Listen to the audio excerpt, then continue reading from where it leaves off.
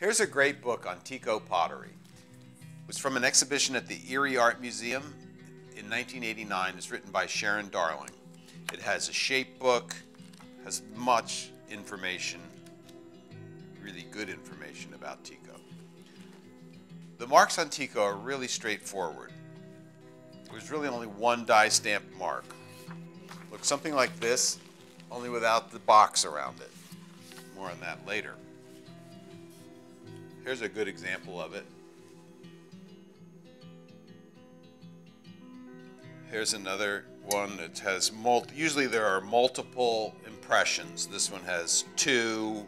They probably put two or three sometimes, just in case the glaze would cover them like it does on this one right here.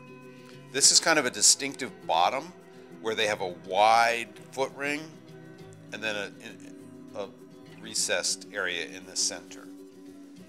On forms without a flat bottom, this has two marks. You can read them. This one anyway. This one's really hard to tell what it is. Here's a mark used on Teco tile and also on some of the gardenware, a big block mark. Here's a mark you'll find on newly made Teco. It's really not the same product at all. This is a piece fake from the ground up. It's hand thrown.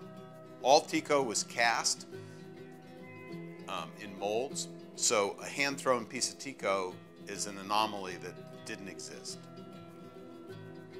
The mark on this has a box around the Teco mark, which they used in all of their advertising, but doesn't show up on the bottom of pots. The box is gone in the die stamp. Here's some other nice forms showing again the wide foot ring and the recessed area in the center with the marks. It's a nice one called the rocket ship vase. Very little area to mark, but usually among the glaze strips you can find it. Again, wide foot ring, in this case a square, with multiple impressions of the die stamp. This is an adventuring glaze, crystalline glaze that they used briefly. Nice, clear mark. Here's an example of a piece with a brown glaze. They had quite a variety of colors that they used. Similar bottom, wide foot ring, recessed area, multiple marks.